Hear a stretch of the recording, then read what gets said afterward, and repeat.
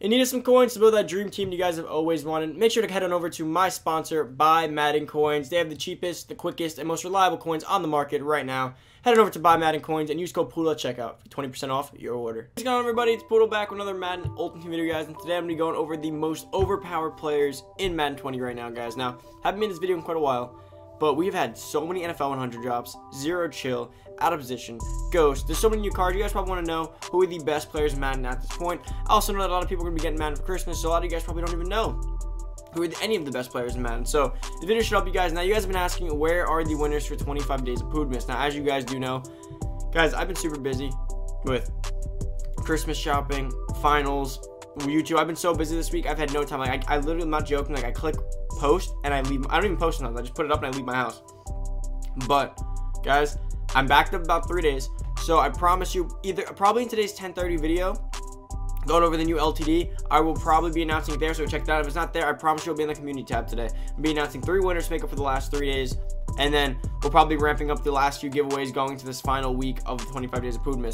But I show you guys, everyone else has gotten their coins other than the last 3 days. As you guys can see, my coin stack has been rapidly changing every video, so it's probably a good sign.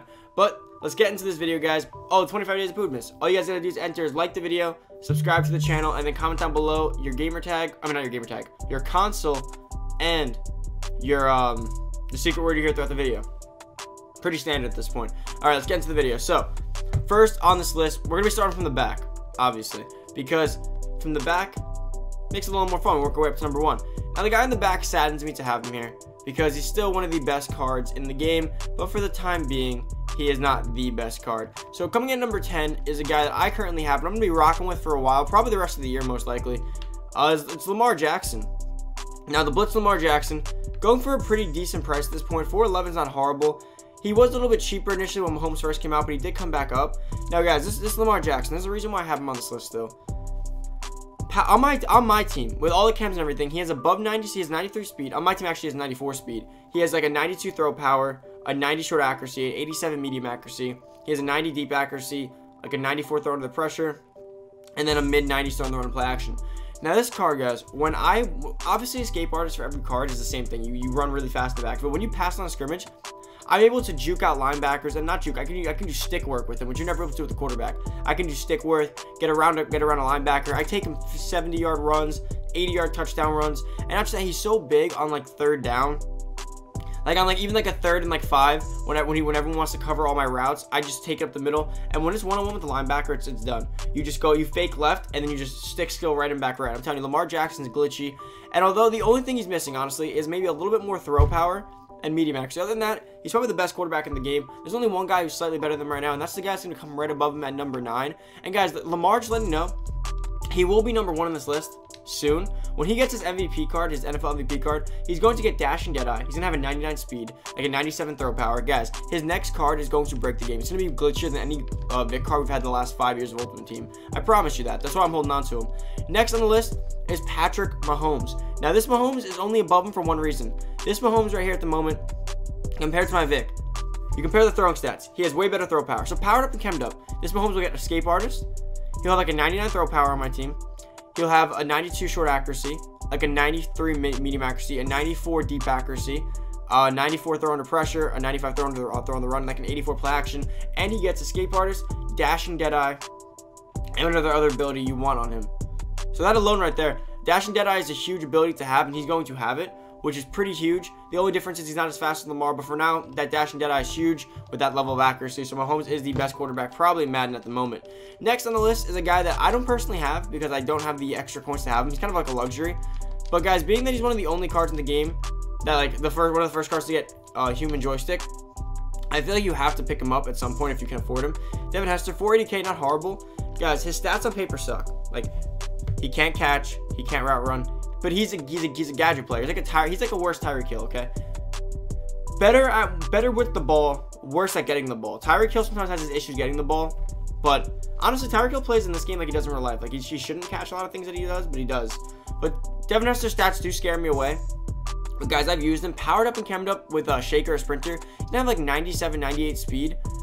Plus, his agility is going to be almost a 99. His acceleration is gonna be like a 96. And then his carrying is actually really good for wide receiver. 86 carrying, Plus, he gets protected custody, which means you can't fumble to lose yards with him. Kick return 94, elusive 92, ball carrier vision 91, 91 spin, 92 juke. This card's insane.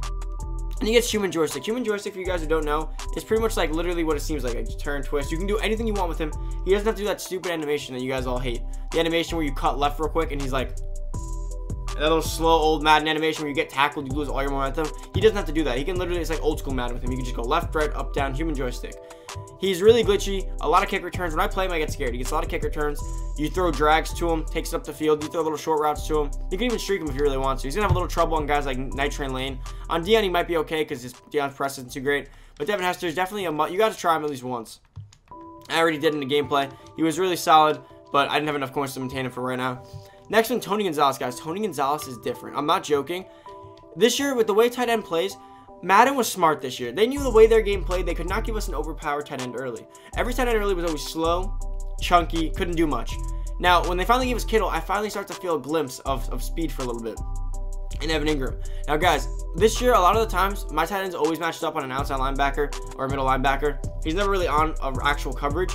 And I promise you, with bad route running and everything, I did amazing against linebackers. Now, Tony Gonzalez, powered up on my team, he has middle 95s like route running. 96. Your word for today's video is Dion. Comment down below, Dion. Like the video, subscribe to the channel, and comment down below your content. What you do all those things you're interested in. Good luck. Expect catch. 96 catching. Like, he has almost, I believe in my team, like an 89 speed. When he does those little flag routes, when he makes his cuts are so precise because he's a 95 route running that the linebackers literally like stutter. They can't even do it. And right when I throw it on the cut, he has a burst of speed because he's fast. So he catches it and he cuts right upfield. 60 yards. And the beauty of him is that he doesn't really get caught up to. See, Kittle used to get caught up to because he had an 85 speed. Gonzalez has enough speed, so when he gets that cut, he gets a little separation there. So he can ride that separation out at least for 45 yards. And sometimes he gets caught, but other times he can take it almost all the way, and he could juke. I'm not even joking. When I do jukes with him, he actually jukes people out, and he gets his acceleration going pretty quickly. Unlike Kittle, when he does a juke, it was like that slow-ass, like, that juke, where you completely get tackled afterwards. You just get an extra few yards. So that's not bad at all, to be quite honest with you guys. I think you definitely got to try out Tony Gonzalez at some point this year in Madden. Next is a guy that I actually think I might use my free NFL 100 solo card on. I think I might. I'm not entirely sure. Ronnie Lott, guys. He's going to be different. I haven't got to try him yet, but trust me, this card's going to be different. Compare him to my guy. My guy Brian Dawkins has been he's been on my team for pretty much the whole year, and he's still killing it right now because of his height, his speed, height, zone, hit power combo. So Ronnie Lott, what is he? Same height. He's going to be faster than Brian Dawkins by 3 speed powered up. He's going to be faster by 7 excel powered up. So right there, if Brian Dawkins was getting picks and stuff for me now and catching up to balls, imagine what Ronnie Lott could do. He's going to be a better tackler. He's going to be a secure tackler. He's going to have above 90 tackle. His play rec's going to be almost the same. His pursuit's going to be almost the same. But his pursuit's going to be slightly better. Now his man coverage is going to be useful when I blitz and he plays man. And Brian Dawkins is already pretty decent in man. His zone's going to be way better. He's going to be +3 zone. And his hit power, powered up and chemmed up, might actually get to like a 99. Guys, he is Ronnie Lott. Ronnie Lott is Brian Dawkins V2. Like, that's all he is. And Brian Dawkins still plays great for me. So I know Ronnie Lott's going to be different. I recommend you guys try him out. I heard a lot of crazy things about him. Now, this next guy is a guy you probably wouldn't expect. I actually have him as my running back right now. And that's Amon Green. Putting him at number 5, guys. This card is insane. Amon Green. They gave us a nasty legend card yesterday that I was not expecting at all. Guys, this card right here. I have him powered up. So he's got 94 speed. Okay. So he's as fast as Eric Dickerson and Barry Sanders. 94 acceleration. Same thing as Eric Dickerson. He loses out on Barry Sanders. Agility, 92. Great agility. 90 carrying. Good carrying. 76 catching is honestly really good, guys, compared to most running backs. Like, that's not bad. 87 elusiveness. Solid. Ain't no Barry, but solid. 94 trucking. Great trucking. 93 break tackle. So now, you're like, okay, so he's about as powerful as Eric Dickerson. And about as fast as Eric Dickerson. Same excel as Eric Dickerson. So why wouldn't you put Eric Dickerson here? Don't get me wrong, Eric Dickerson might be better, but you know what? By the way, he's 85 strength. You know what else he can get? Oh, and let's see his juke and spin. His juke and spin is going to be he's a 92 stiff arm, a 90 juke move, and a 78 spin. I don't care because I don't spin. Now, look at the abilities he gets. He gets arm bar. He gets bruiser. He gets jukebox. He gets freight train. He gets wrecking ball. Guys, it's unreal. He's the first running back in Madden with that speed power combo with those abilities. Eric Dickerson has the speed power combo, but he can't get armbar and he can't get bruiser. Ahman Green gets bruiser and jukebox with that level of speed. And guys, he's unreal. Ahman Green is a great running back. He's gonna be my running back for the time being. I'm gonna rock with him, see how I like him for a while. I definitely loved him so far, but I really got to see how he plays online more. I only played a few games with him, but he was feeling crazy good to me. It all depends who you play, obviously. Next on the list is gonna be Deion Sanders. Guys, this Deion, probably my favorite card in the game, at least one of them. I can't put him at first because that'd just be dumb because he's a cornerback. But guys, this Deion Sanders, on my team with everything on my abilities, he ends up with like a 98 speed, a 97 excel, I believe 97 agility, 94 jumping. His man's like a 98 on my team with his lockdown maxed out. His zone's like a 94, 95, and his press is like an 82, 83. Guys, this card, when he first off, if a ball's in his vicinity, he gets a pick. Like there's no debate there. He's getting the pick. Not to mention, he's taking it back to the house. He's so fun to play with. He's so fun to have on your team. And he doesn't kick return for me anymore because I have Tyreek Hill, but he's still out there. Trust me, this card is great. I love this Deion Sanders. You cannot go wrong with him. He can do so much for you. And again, it's just so much for his jumping. Like, the things he can jump is crazy. He'll jump routes you can't expect.